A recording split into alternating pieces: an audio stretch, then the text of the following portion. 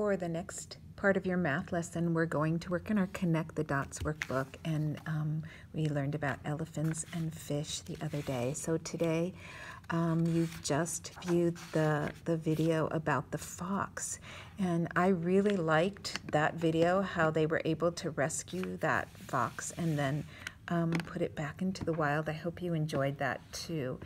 I have to turn my booklet sideways, and today you're going to sequence the numbers from 1 through 12.